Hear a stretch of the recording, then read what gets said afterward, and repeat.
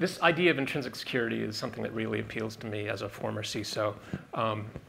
The idea that we could somehow build security into the very building blocks that we're using in the infrastructure side, but also on the cultural side, means that we have a greater chance of running a successful business, right?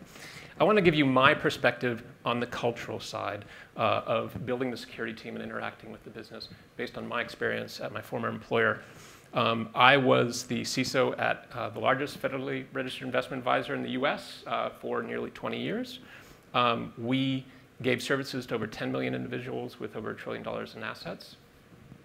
But I started about 20 years earlier than that when I was employee number 19. I was hired on as the IT guy, and I realized we're working at a financial services company, and this is people's financial data we have to deal with. Somebody's got to worry about security. The problem is that it was an add-on, right? It wasn't number one priority for the company. We were a startup. Number one priority was running the business and getting it off the ground, getting new clients, right? And accumulating enough assets so that we could then do the more interesting things. Security was something that was after the fact and thought of later. And when you're that one sole security person who's being told, you got to protect this data, and somebody comes to you and says, I need access to this data, or give me access to this code, or let's bring this third-party app, your first response is, best way to protect it is to say, no way. And this is how we ended up with the reputation of being the department of no. Right? Everyone knows this kind of thing with the security department. No, you can't do that. No, not right now. No, production just blew up. You can't do that because I'm too busy fighting this particular fire, right? But I knew there was no way that we could sustain that for very long. We needed to get away from that notion of saying no to everything. We had to become part of the business in order to enable it. So a number of things changed. Thankfully, as we grew, we got clients. And the clients cared about security. And when the clients care about security, guess what? So does the C-suite, right? Suddenly, I got budget. About the same time, managed security service providers came into being, and they started being actually effective. Now, we were a startup back in the late 90s. There are the equivalents now of third parties that can help you do security, offload some of those more mundane things. For us, it was log monitoring and network monitoring, things like that. That helped me and my team focus a little bit more proactively on things. And we got to the point where we could start saying yes to the company. But unfortunately, resources were still tight. So we could say yes, but not as expansively as we wanted to. It was yes, but. Yes, you're going to have to wait a while. Yes, but we have to test this thing first. Or we have to build this automation or write this script by hand or something like that. So it was still very difficult, but we started moving forward and we started building in more automation. Some of the security tools were sort of getting better at this point. Slowly but surely, we were able to say yes more and more. And the great thing about being able to say yes is that there's a snowball effect. When we say yes, the company wants to work with us more. We can build security in earlier.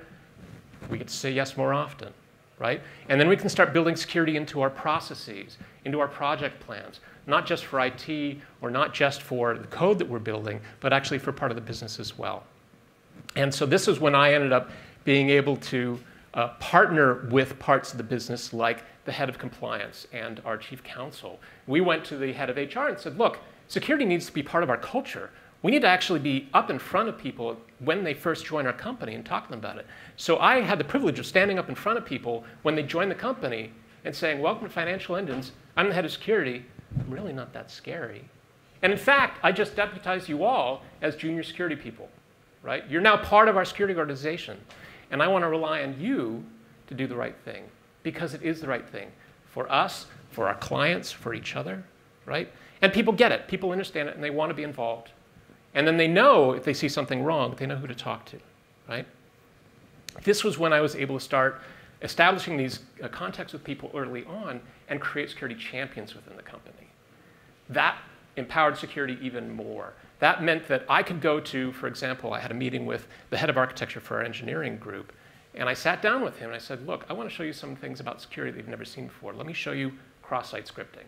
I showed him a vulnerability on our website where some bad party could come in using our website, do something really nasty.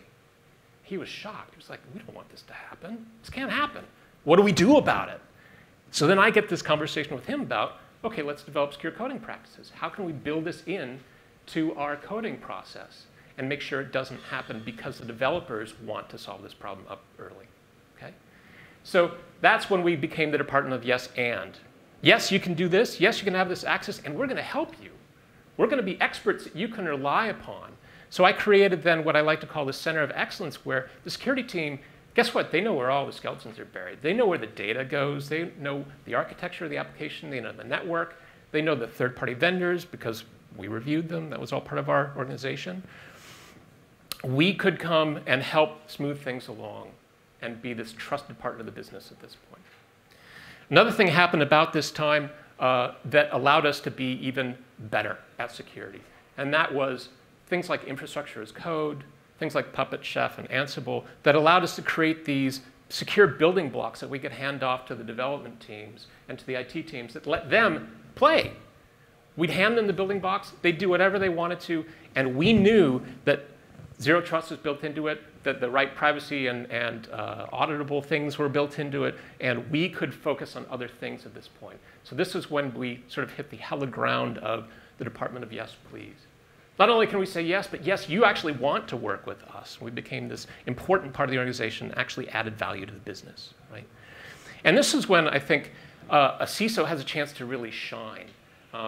CISO is somebody that I think speaks multiple languages fluently, speaks security and IT and engineering and HR and risk and privacy and business, and actually can assess all these things for business risk and speak the right language to each other department and tie things together in a meaningful way for all those teams at once, right? So this is where I could look at, for example, we were regulated by the SEC, and the SEC does this really great thing. Every year they publish their exam priorities. Sounds really dull, right? But for us, it meant we knew up front what the regulators wanted to see in registered investment advisors. And I could look at it and say, you know what? We do all these things over here. Got some gaps over here. Here's a project plan. Hand it off to IT. Hand it off to our chief counsel. Everyone knew what they would do if the regulators showed up. And we were all confident that we were doing the right thing at that point, right? This is also a time when I could reach out to clients and talk to them about their concerns about security and privacy up front. And I would turn them into, look at our controls, write up a white paper that says this is what we're doing on your behalf, and I handed it off to the sales team. The sales team could use those white papers to reduce the sales cycle, right? Actual impact by the security team on the business directly. So the thing about running such an effective security team is that people still come to the company with their preconceived notions about security departments. So even though we have this department of yes, everybody knows it, some people still come like they're not quite sure. And I distinctly remember this product manager. She was relatively new. I'd met her at new hire orientation. I'd seen her socially in the halls. We got along just fine. She came to me with a project plan and said, I need to sit down with you and go over this. It's possibly going to involve privacy and security, and I need your opinion, need your blessing. I sat down and chatted with her for a bit.